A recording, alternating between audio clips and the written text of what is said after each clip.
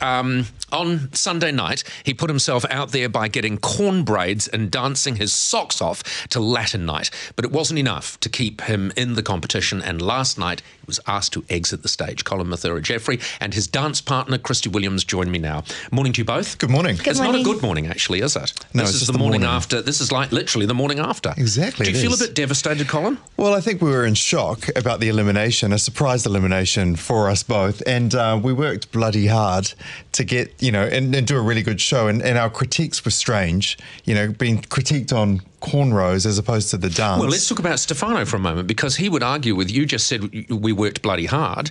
He implied that you hadn't worked, that you just sat there and had your hair done. So such an incredible miscommunication to him, because it was actually integrated into the show, and I said no. I said initially, let's get cornrows, let's do it after hours, and then they integrated in within hours. And I said, no, it's going to hamper my dance training, which is so important to the show. I don't want to be a train wreck. Yeah. And I leave that to others. And then who will you leave that to? Others. And then what happened was we actually trained earlier. I called her up and I said, let's go. I called Christy up and said, let's go earlier for training. Christy, you're the expert dancer here. How do you feel? What emotions are you feeling now? Because you clearly were not judged on the quality of your dancing. It's pretty obvious when you watch the elimination show last night. I was devastated. I'm standing there with my husband, so it was either going to be me or my husband going home. Yeah. And the emotion that you see is completely real. She was in the most sad predicament. It was a lose-lose for her. There was, I'm your dance partner, I'm standing there, and then your husband's beside us. Yeah. So I could just feel the sadness emanating from her.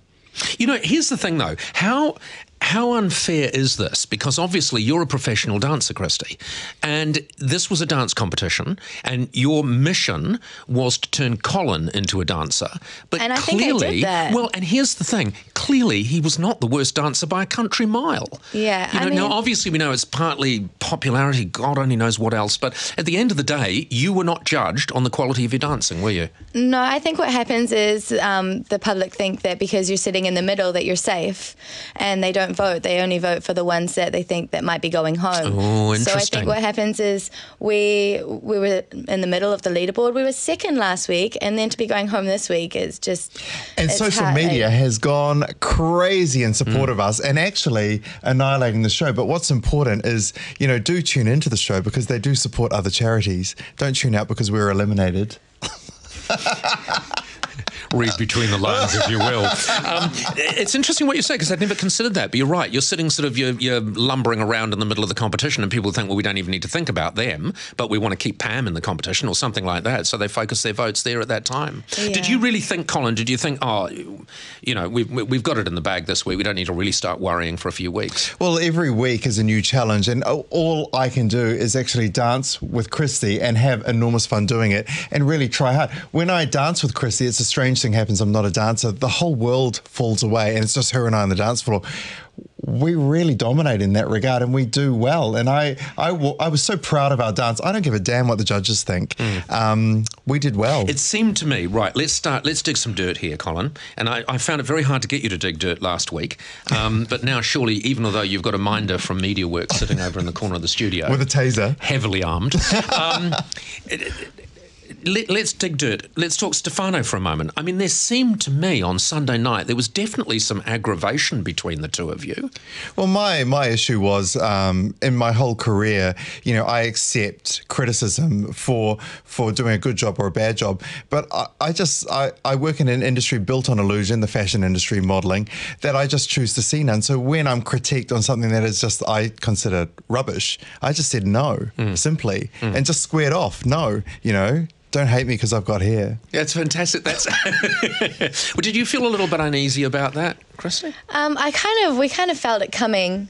We thought, I think what happens is every week somebody is getting put under the bus a little bit when they shouldn't be. Yeah. And they're pulling down the dancers that are doing really well. And I think we're going to see a bit of a change happen now. Is that because it is easier as a judge, Christy, to criticise someone who's actually doing okay rather than look at people who clearly are lumbering around like wild beasts oh my gosh. and criticise them? Well, we all work tremendously hard on the show, and I think what the judges are also doing is just trying to make sure that they're supported through that, which is kind of like, it's not fair, but it's the way it kind of goes. So it's a catch-22. They try to even the playing field, but I will back up Pam and JJ and everyone else that sort of messed up a little bit. That they do work as hard as all of us, and but to be and then so the critiques were unusual. That's what we found. I'm just so upset no one's going to see our Bollywood number.